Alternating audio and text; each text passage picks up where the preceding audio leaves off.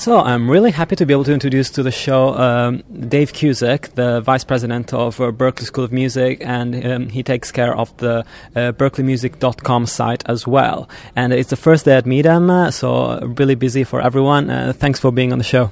Oh, you're welcome. Great to meet you.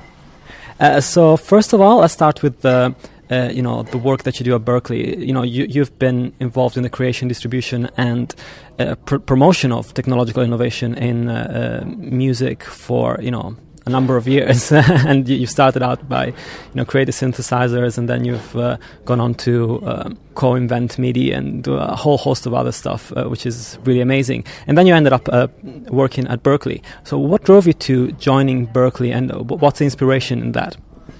Well, Berklee is a very entrepreneurial and innovative school, and quite interested in the future of the music industry and where it's headed. So I got involved with Berklee about 10 years ago, and I had an idea for a musicians network, an online network, and I proposed this to Berklee, and they said, that's great, Dave, great idea, maybe a little early, but why don't we start with creating an online school? As we all know, the business was going digital, so we thought, well, let's take the school digital. And if music is going online, let's take the school online, and then we can, walk the walk and talk the talk and put our money where our mouth is, so to speak. So we created berkleemusic.com as an online music school to teach everything that is taught at Berklee, which is every subject relevant to music: production, songwriting, theory, harmony, music business, performance on any instrument, building a band, having a career, being a producer, and so on. So we've begun to map that curriculum online, and we now teach over 130 different courses and programs online. We're teaching to students literally all over the world in more than 90 countries. We've reached about 30,000 students online over the past 10 years, and the program is very dynamic, and we've had the opportunity as a result of inventing this online school of recreating the curriculum where it made sense. So in a lot of the technical courses, all the production courses, for example, and certainly the business courses, we've had a chance to rewrite what does it mean to produce music with digital tools. On the production side, how to use Ableton Live and Reason and Sonar and all of the Pro Tools, all of the current key digital technologies, all the plugins. So that those production courses are very, very fresh.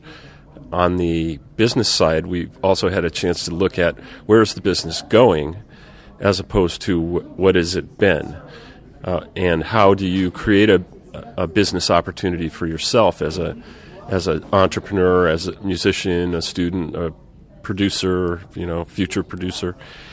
So many of those business courses are again quite fresh about how do you create a business yourself, how do you be an entrepreneur, how do you run a company, how do you build a publishing business, how do you build a production company, for example, how do you take yourself to market using modern tools like Topspin and Nimbit and Reverb Nation and many, many others.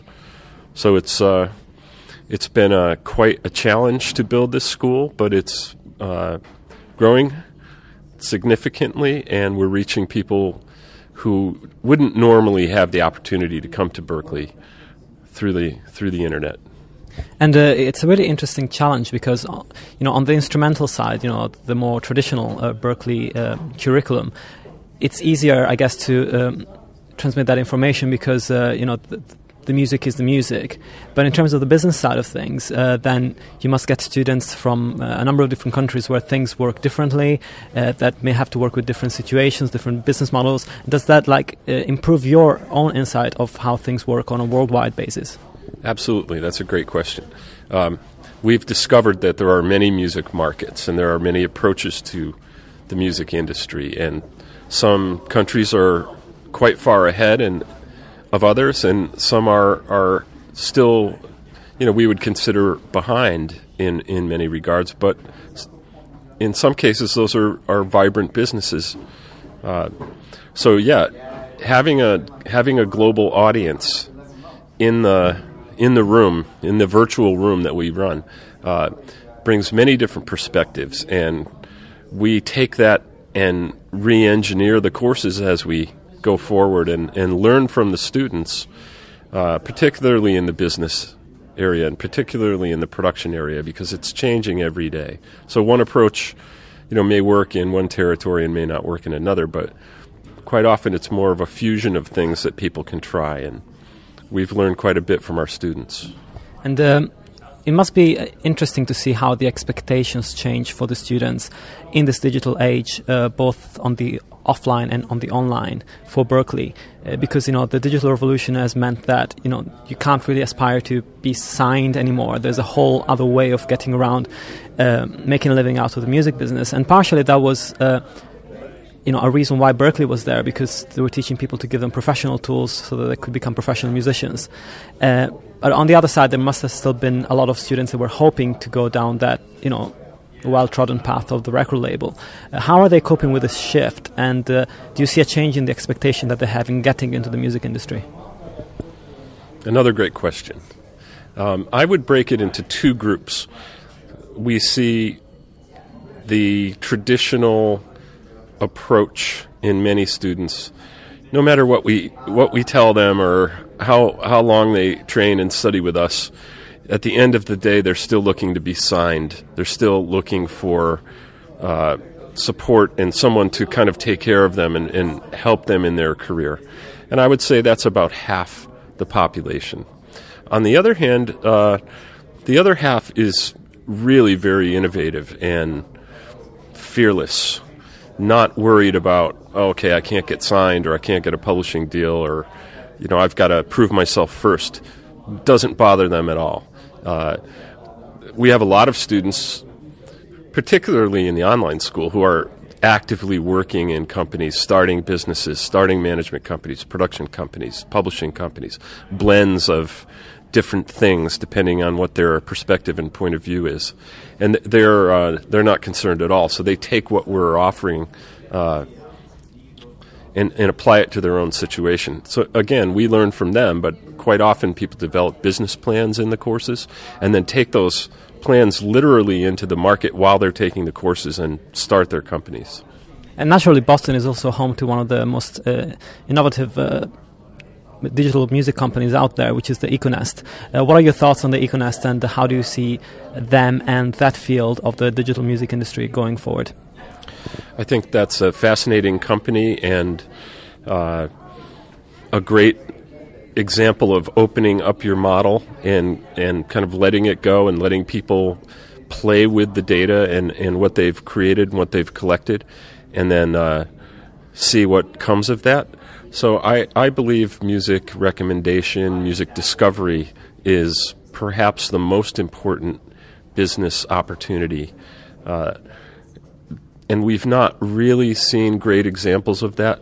So I think Econest is building the infrastructure to allow that to happen. And I'm very, very interested in that area. I think discovering and accessing music is more important and will be more important in the future than almost any other activity in marketing, for sure. And on top of the BerkleeMusic.com site, there's also the Berklee Music Network. So what's the difference between the two initiatives, and how does the Berklee Music Network work? We discovered that we had an online community as a result of creating the online school, and this was my original vision of a musicians network where professionals could interact with one another and gain the tools and services and products that they required, and that they could also collaborate on projects together. So the network was really at the core of the idea from the start. And after we built the online school, we discovered we literally had tens of thousands, hundreds of thousands of musicians interacting online. So we decided we would formalize that. And we're in the process now of relaunching the network as a separate domain with a talent pool that people could search, you could promote yourself in that talent pool with very robust profiles, showcasing your music, your videos, your reviews, your band schedule, whatever it is that you're about, or your company, your products and your services. We're also putting together a job board, aggregating all the jobs from around the world that are relevant to music and making those available to people in the network. We're also working on a marketplace where we're partnering with companies, again, around the world that provide products and services that professional musicians would want to use, in negotiating discounts and special offers for our community. So that will, this spring, that network will formally launch, and I think it will be really a very unique, only place where professional musicians and producers and engineers and business people can collaborate, and it's a very, very focused set of features to help them pursue their career. So we're very, very excited about that.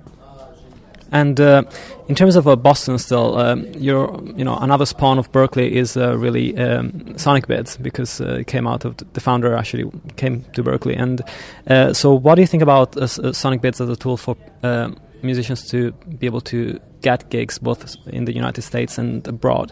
And is this something that you see your community also using for getting gigs where they are? Yes, certainly Sonic Bids is a partner in our network. We'll be one of many, many partners in the network.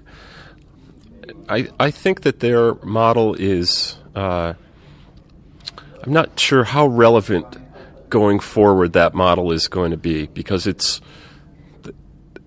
becoming a much more fragmented market, less control, less power in the promoters than there were in the past. And I think because of the internet and because of the communication tools that we have, that finding opportunities and finding gigs these days and moving forward are quite different than they were 5 years ago or so. So I think there's a place for that, but I also believe that there are many, many other ways that people are going to find opportunities and create them for themselves. So I'm anxious to see how that plays out. And one last question is about the U.S. and the state of both music licensing and legislation. There is a bill that they're trying to pass through Senate at the moment that is attempting somehow to regulate traffic on the internet in terms of regulating piracy, but it's thought by many to be far overreaching in its attempt. So what do you think about legislation attempts in the U.S. to control piracy and thus try and help the music industry, with its own money-generating flow? I'm actually quite surprised that the kind of pirated music sites, illegal music sites, the file sharing services have begun to fall off. I'm surprised by that.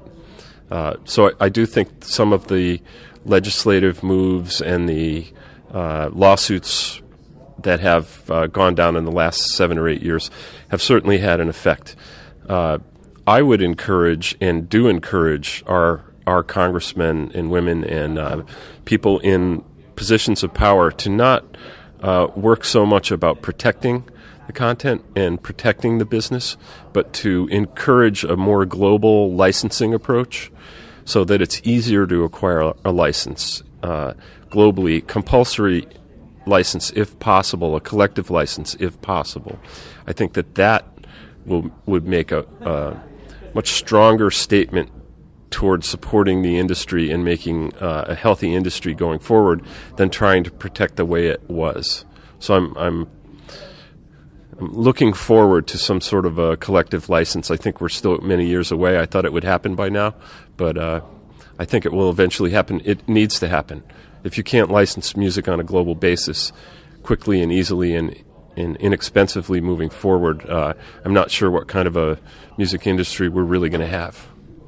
Well, it was absolutely a pleasure talking to you. And what are your contacts for your blog? Is it futureofmusic.com? Futureofmusicbook.com. Okay, the futureofmusicbook.com. So you can visit there, and Dave has got his blog, and you can read up on all the latest news, which are edited not only by Dave, but also by a few other people. Many others, yes. Yeah. Cool. Well, thank you very much. You're welcome, Andrea. Thank you.